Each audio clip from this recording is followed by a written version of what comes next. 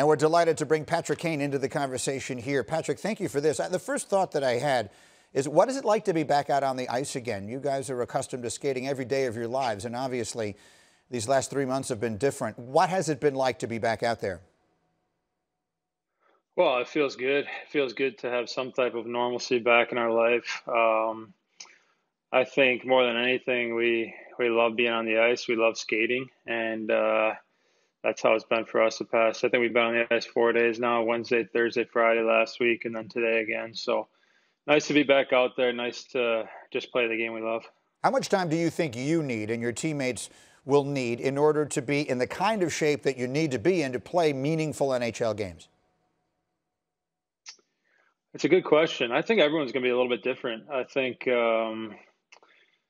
for me personally, I think I'm a guy that needs to be on the ice a lot, to skate a lot, to really feel like I'm dialed in and ready to go. So that's why I'm trying to get out there as early as possible and get as much time on the ice as I can.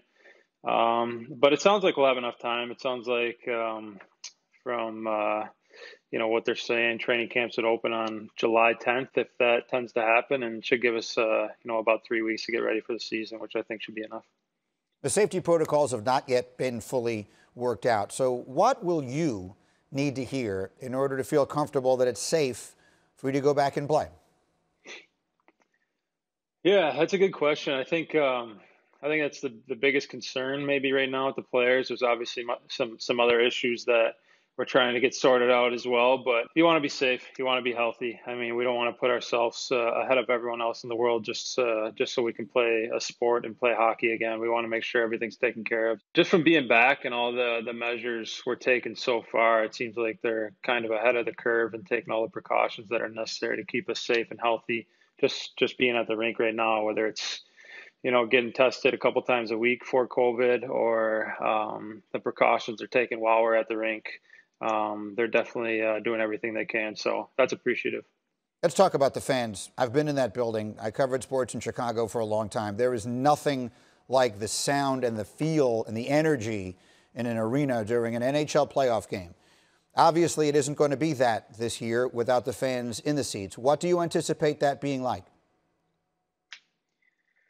Well, I mean, like you said, you maybe take it for granted a little bit because, we were so lucky and fortunate to have 22,000 fans every night in our building. And it just seemed like another game. It was the last, I've been there, this is my 13th year now, and it just seemed like every night it was sold out, and maybe you take it for granted a little bit. So obviously we won't be able to have that, but I think I would like to think once you get into competitive games, I think hockey players are pretty competitive in general, that you know what you're playing for. There's a chance at the opportunity to play in the playoffs and to win a Stanley Cup. I think that's an amazing opportunity for any hockey player. And I don't think anyone would really worry about kind of the viewing if someone won a championship, or an asterisk if you'd like to say, because it's unprecedented times. And us as players, I think anytime you get a chance to compete for a Stanley Cup, you're doing that and taking advantage fully of it. So like you said, no fans would be totally different, but take maybe a little bit away from the games and the excitement. But I think as players, we would like to still put on a show, because there's a lot of people that be watching on TV, and kind of increase our viewership on TV that way. Thank you for watching ESPN on YouTube. For live streaming sports and premium content, subscribe to ESPN+.